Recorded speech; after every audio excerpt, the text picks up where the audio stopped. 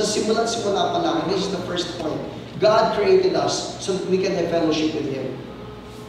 When God created all of creation, God created so much. You can read it again, Genesis chapter 1, Genesis chapter 2. That God created everything that you see out there. He created the heavens, He created the earth, He created the plants, the trees, all of these. He created the animals on the earth, He created the animals in the air. He created everything.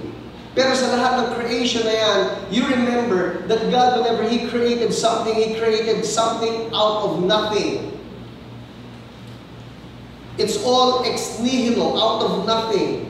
He just spoke the word and there was. Let there be and there was. Let there be light, there was light. Let there be animals, there were animals. Let there be fish, there were fish. Let there be birds, there were birds.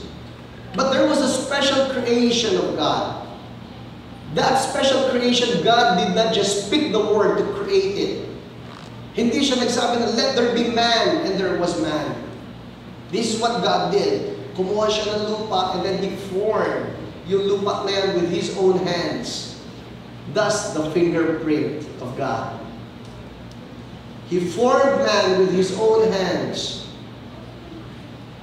And as if that was not enough, to tell everybody else in this creation, yung man, human beings, they're special because I created them with my own hands. As if that was not enough, God even breathed into man the breath of life. Have you ever thought about this? That of all the world's religions, be it Islam, be it Buddhism, be it Confucianism, be it Taoism, or whatever isms, only Christianity is the faith that gives people a special relationship with God. Walang ibang relihiyon na makakapagsabi niya that ever since I embraced Jesus as my Lord and Savior, ever since I embraced this faith, I had a special relationship with God. Walang ganon. All other religions are just hoping that they will make it to God, eventually making it to heaven. But the promise of Jesus is, you come to me, you will have a special relationship with me. Behold, I stand at the door and knock.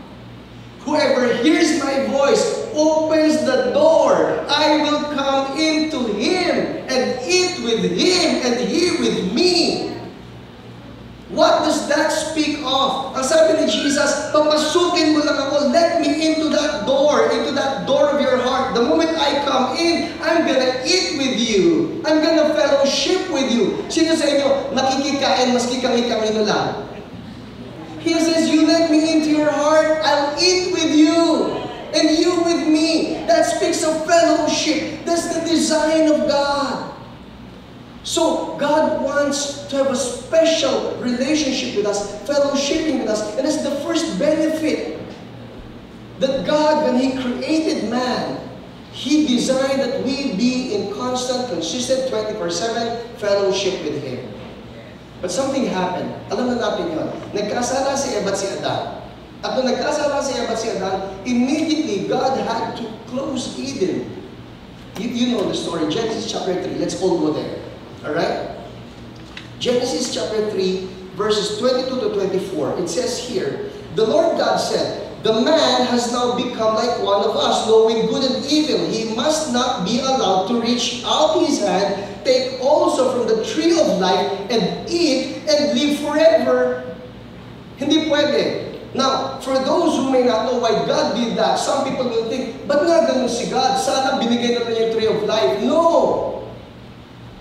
Had God allowed that man will reach out to the fruit of the tree of life, nakakain siya nun, that will mean that he is living in sin and that he will not die. That means that he will be for eternity a beast. Somebody who's beyond redemption.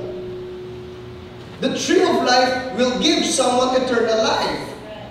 But the problem is, man will have eternal life apart from God. Kaya sabi ni God, bago niya maabot yung fruit of the tree of life, isara na ninyo. It's better for him to die. At least when he dies, there can be redemption. God is still wise. He's wisest above everybody else. And so God tells the angel, He tells the cherub, isa na yan. Verse 23, so the Lord God banished him from the Garden of Eden to work the ground from which he had been taken. After he drove the man out, he placed on the east side of the Garden of Eden cherubim and the flaming sword flashing back and forth to guard the way to the tree of life. Hindi po pinagdadamot ni Lord ang tree of life. Matter of fact, His desire is that all of us will have a part in that tree of life. Makikita niyo yan when we get to heaven, you'll see the tree of life.